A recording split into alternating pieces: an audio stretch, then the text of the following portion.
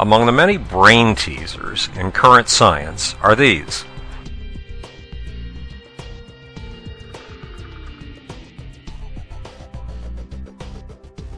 Question number 1.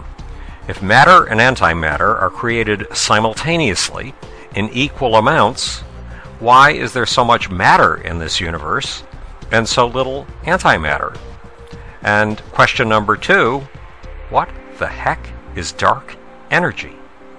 Nobel Prize-winning research on Type 1a supernovas has shown that roughly 6 billion years ago, the galaxies did more than their average rush apart.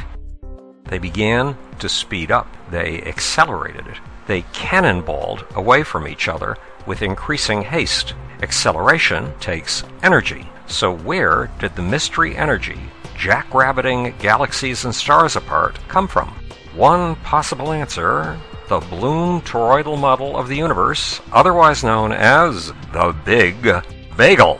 Imagine a bagel with one of those anally retentive, infinitesimally tiny holes. Your bagel is an Einsteinian manifold, a sheet of time, space, and gravity.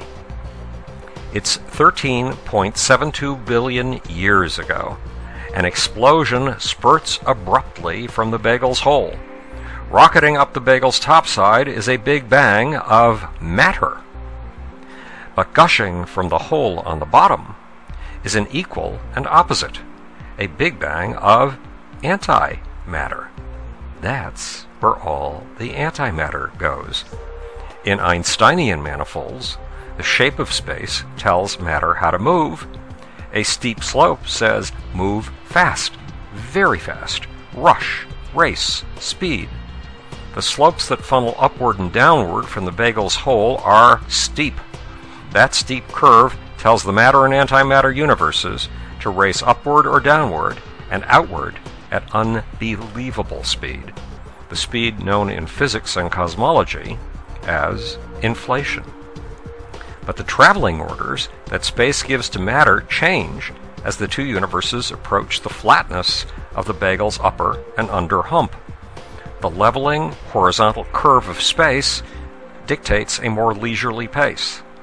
Like a cannonball reaching the high point of its curve, the universe and antimatter universe begin to run out of the energy that has shot them apart from each other, which leads to the second physics question of the day. What is dark energy? The two universes reach the bagel's high and low point at the 7.7 billion year mark. Then the downward slope of the bagel tells them to speed up again. Now why do they accelerate? Where does the extra energy that rushes galaxies apart from each other come from? In other words, what is dark energy? The answer is gravity. As it slips down the bagel's outer slope, the normal universe falls under the seductive sway of the antimatter universe's gravity and speeds up. And the antimatter universe is caught by the come-hither power of the matter universe's gravity, and it too speeds up. How will the universe end? At the bagel's outer edge, the two equal but opposite universes meet and do what matter and antimatter always do. They annihilate. But here's the trick. They annihilate in a burst of energy, and the bagel's outer rim is also its center.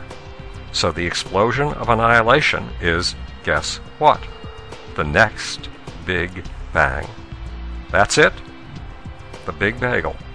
For more, see The God Problem, How a Godless Cosmos Creates, by Howard Bloom, yes, that's me, a book that Harvard Nobel Prize winner Dudley Hirschbach calls truly awesome and terrific.